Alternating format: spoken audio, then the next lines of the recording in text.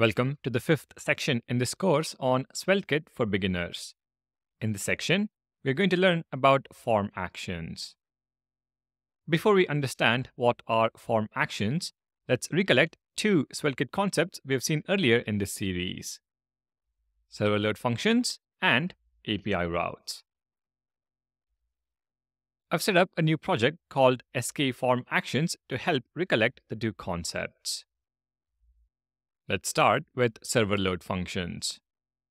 A server load function is used to load page data where the fetching logic involves a secret key such as an API key. To demo its usage, I have a folder called News within the routes folder. This has a page.server.js file where the assumption is that a server load function makes an API call to an external news API and returns an array of 3 news articles. Really simple. In page.svelte file, which is responsible for the UI, we access the page data using data.news and render the news article title. We also have an h1 tag that says today's headlines. If we head to the browser and navigate to /news, we can see the news page data has been loaded and titles are being displayed. This is fantastic, but as the name indicates, the load function deals with only loading data. It would be great if SvelteKit could allow us to declaratively specify functions that can handle data sent back to the server as well. By that, I'm talking about form data that a user would fill in the UI. Well, SvelteKit does provide API routes as an option to handle form submissions, which brings us to our second topic we have to recollect: API routes. With API routes, we can create a post API endpoint that can be called from a submit handler function in the page.svelte file.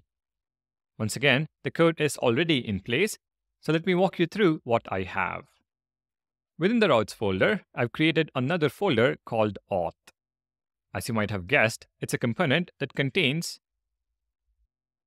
a simple login form as HTML and a submit handler to submit the form data. Within the form tag, we have 2 inputs for username and password. We also have a button to submit the form data and a message at the top which indicates if the login was successful or not. The input values and the message are empty to begin with. On the form tag, we bind handleSubmit function to the submit event. We use preventDefault to prevent page refresh when we submit the form. In the handleSubmit function, we start by resetting the message.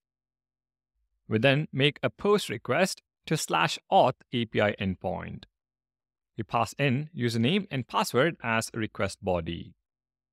The API responds with a string which we use to update the message in the UI. Straightforward login form and a submit handler. Now let's take a look at the server.js file within the same auth folder, which maps to /auth API endpoint. The post handler gets access to request and cookies. From the request, we access the JSON payload, which in turn gives us access to the username and password. If the credentials are not provided, we respond with missing username or password and a status of 400. If they are provided, we set a cookie to indicate user is logged in, and we respond with a message that says logged in. If we head to the browser and navigate to /auth, we see the login form. Click submit, and we see the error message, missing username or password. Fill in the details and click login. We see the message logged in. We also see the cookie being set. Nothing too difficult to understand, I hope. I want to quickly go back to our slide of universal load function versus server load function and point out that a server load function gets access to cookies, but a universal load function does not. But what I wanted to demonstrate is that we can handle form submissions using an API route. Now that we have a good recollection of the two topics, let's understand what happens in the absence of JavaScript in the browser. In DevTools, Command-Shift-P or Control-Shift-P and disable JavaScript. If we now navigate to /news, we still see our data being loaded and the UI working as expected. This is because a server load function runs on the server. Disabling JavaScript doesn't affect it. Let's now clear the login cookie and navigate to /auth. Fill in the details and log in. You can see no cookie is set. Our auth route does not work in the absence of JavaScript.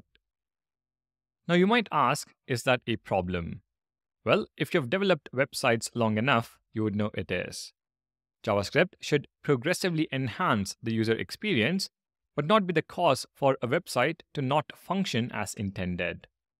This is especially true for a lot of government websites where you have to follow a strict guideline that functionality should not be affected by the absence of JavaScript. This is where form actions come into picture. In SvelteKit, form actions allow you to post data to a server without having to rely on client-side JavaScript. You can define form actions in +page.server.js file, which runs on the server. What is also great is that SvelteKit makes it really easy to sprinkle in some of the nice UX improvements that you do get when JavaScript is enabled. Alright, with this intro in mind, let's create our first form action in the next video.